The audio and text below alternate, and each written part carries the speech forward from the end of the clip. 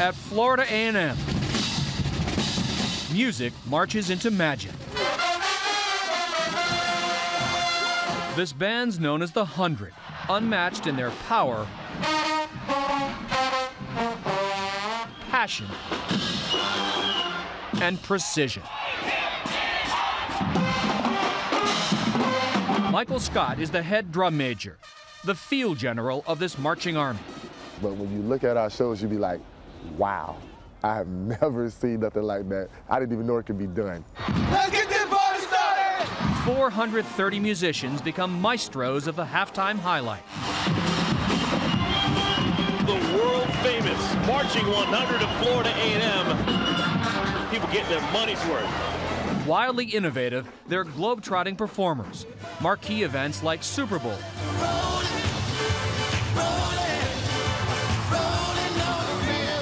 And the Grammys. So electrifying, the band helps the school recruit even non-musicians at a time when historically black colleges are struggling. It is a leg up. When we use that to our advantage, you may not play an instrument, but that 100, that band is the one that gets your attention. The band often practices 7 days a week. What also gives them a leg way up, 70% of these musicians played their instrument's first chair in high school. And each year, everyone has to audition.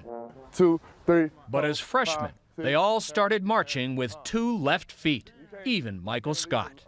The upper body and the lower body and moving together and just kind of just locking on everything. And I was just like, man, this is gonna take forever. Like many of these kids, Scott high-stepped many hurdles.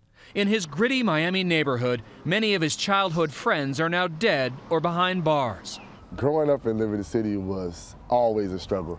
I came from a poor family, and so I've always had the type of mentality that whatever you want, you're gonna have to go get it yourself. His dream of marching in the 100 kept him straight. Music was always that back door that I could always go to and feel comfortable. In this band, no one plays second fiddle. Everyone on campus knows who you are. Sophomore Jennifer Tyson, on piccolo, becomes a Pied Piper.